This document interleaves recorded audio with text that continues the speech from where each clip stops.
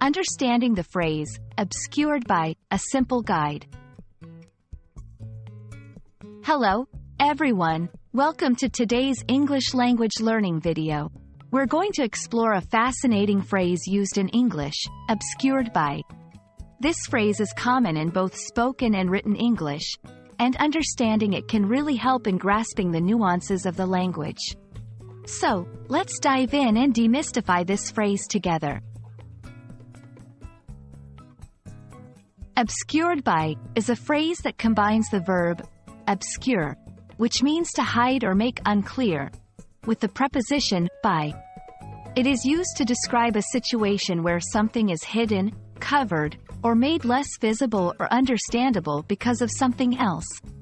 This phrase can be used in both a literal, physical sense and a more abstract, metaphorical sense.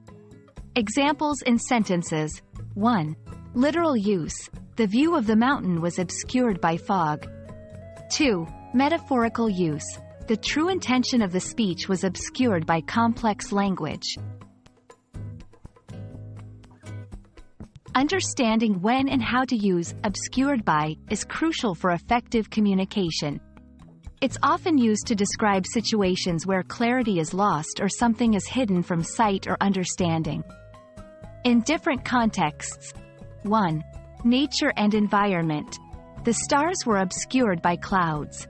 2. Communication and understanding. Her message was obscured by her indirect way of speaking. 3. Art and literature.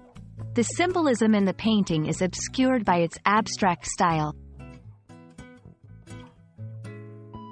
When using obscured by, be cautious not to confuse it with phrases that have similar but distinct meanings, like covered by or overwhelmed by. While they might seem similar, they convey different degrees and types of concealment or overshadowing. Examples of incorrect usage. 1. Incorrect. His abilities were obscured by his qualifications. Better. Overshadowed. 2. Incorrect. The floor was obscured by a carpet. Better. Covered. I hope this video has helped clarify the meaning and usage of obscured by. Remember, it's a versatile phrase that adds depth to your expression, whether you're describing a physical scenario or an abstract concept.